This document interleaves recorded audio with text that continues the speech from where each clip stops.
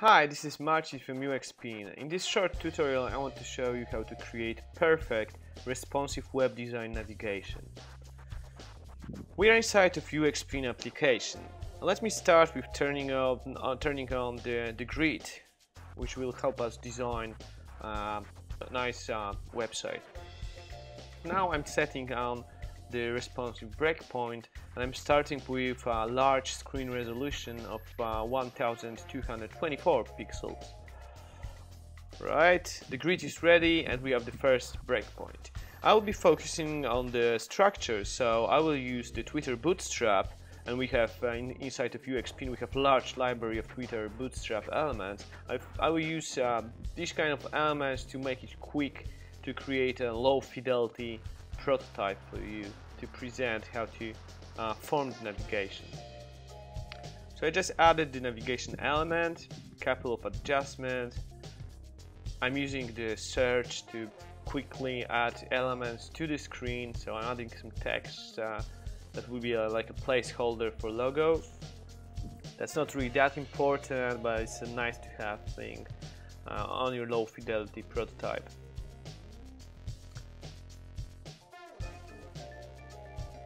Okay, and something to complicate a little bit the design, login and create an account links that will be part of our navigation component.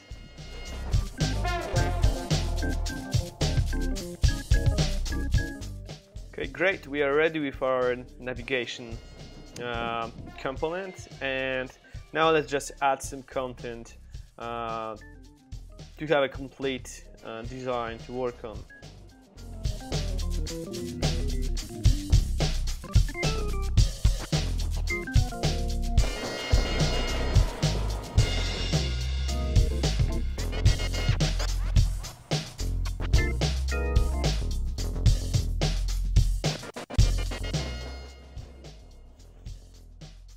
UXPin is a fully advanced design tool, and right now I'm using the auto distribute feature to align all the components so it looks kind of clean and nice.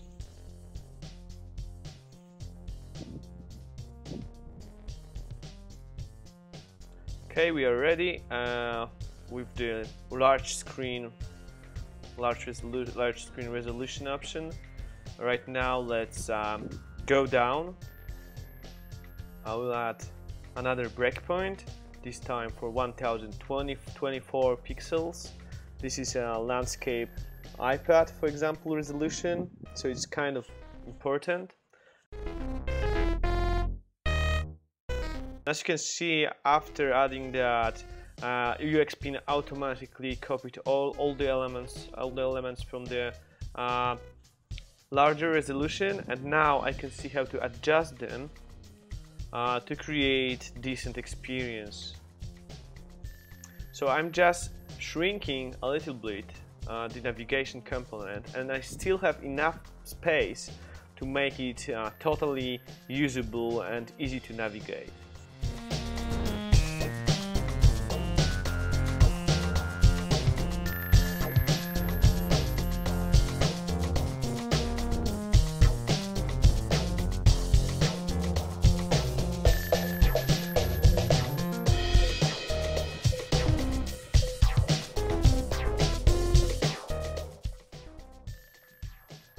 Right, as you can see, the navigation is fully operative and the content fits the screen. We're all done with this resolution. Now I'm adding the 768, and I'm copying from this iPad landscape view. So I'm copying all the elements, or rather UXPin is making that for me automatically.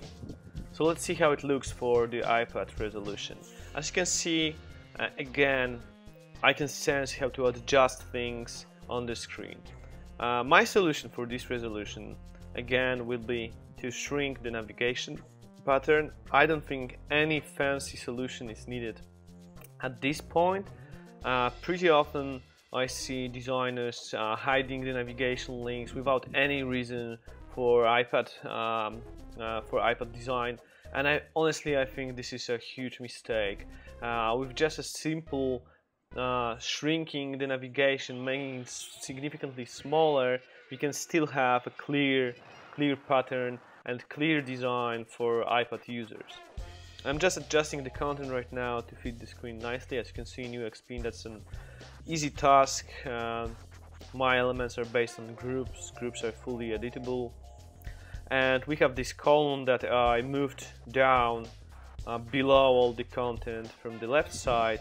And just an idea what we can do with that, I can just move the content a little bit and it will look nice, fit the screen.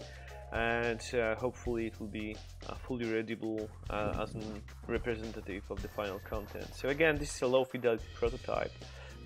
This is a design that I'm making to demonstrate to you some solution when it comes to responsive web design.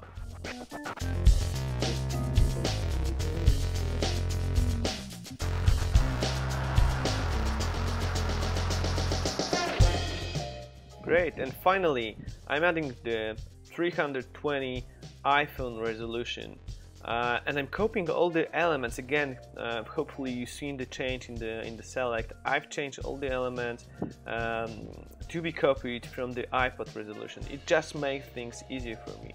And as you can see, I cannot really fit this kind of navigation really easily on the iPhone screen or on any mobile phone, smartphone screen. So I just decided to delete that and create a different solution. But let's start firstly with the login and create an account option. So I can assume, and it's supposed to be tested, that my users would be interested in logging in from mobile devices. So I don't want to hide these links from them. I want to provide an easy access to these crucial options in the interface. So I just decided to put that in the top of the whole application. And now let's deal with the navigation that I just deleted, right?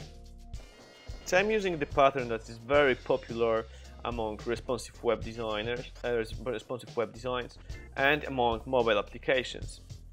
So I'm just adding a small button.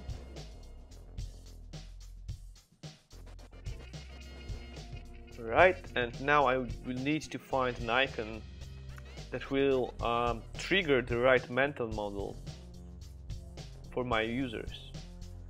The most popular thing that I know is from iOS, so I'm just adding this list button to indicate that this is the menu. Right, and before I will be done with the navigation, let's just play a little bit with the content and adjust that to the screen size.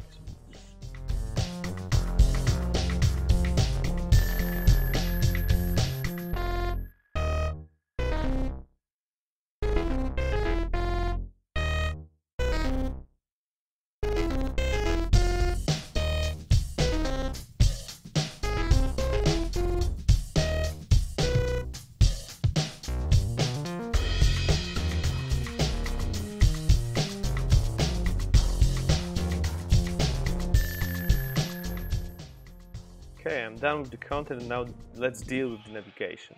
So first of all, I'm creating a group from the button and the icon. And right now I will add a box, so I'm using the search to do that quickly, which will be my drop-down menu. So as you could probably figure out, I'm going to create a drop-down with the links that will play the role of a hidden navigation pattern for the smallest resolution. I'm just adding links. That's fairly easy. And to make it more exciting, we'll create an interactive navigation. So, for example, if you want to present this design to your stakeholders or your teammates, you could easily show how the navigation is supposed to work. So, UXPin is a fully capable design solution with interactive prototyping and with responsive prototyping, and we were actually first to introduce responsive prototyping quite a while ago. Right now I'm adding interactions, so I need to set names for two elements that will be interactive, and I'm choosing the toggle visibility for menu. So whenever you click the button, you will either show or hide the menu in the application. So we are all ready.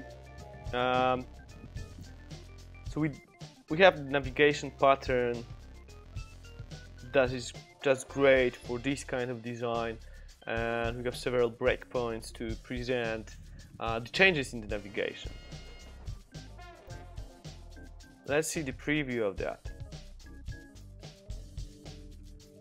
Okay, so starting with the 320 pixels version, we have interactive menu that's hidden, and the rest of the designs are really conservative, because you must remember, when you are designing a responsive website, you are obliged to serve users, you are not obliged to create a fancy solution. So pretty often it's better to create a simple navigation that will be easy to use than to create a fancy pattern to show off in front of the other designers.